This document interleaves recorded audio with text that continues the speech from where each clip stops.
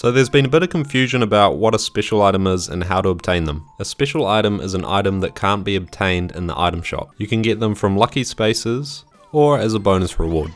And you can also win them from the item spaces. So you will eventually get them just by playing the game. But if you're really unlucky like me, you might play for really long and still not get one. So I've come up with a strategy to help you out.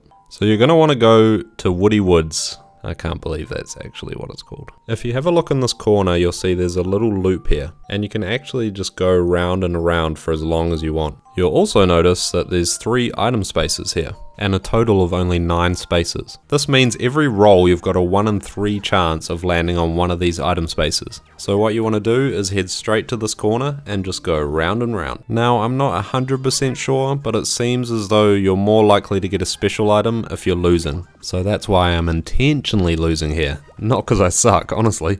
It also seems like the special items appear more frequently towards the end of the match. You should find yourself landing on the spaces pretty regularly. I did this for about 6 or 7 turns and I landed on the item space 4 times. And of those 4 times, 2 of them had a special item. So if you're struggling with this achievement, try this out and you should get it in no time. Anyway, that's it from me guys. Nice quick one today. Make sure you like and subscribe and I'll see you next time.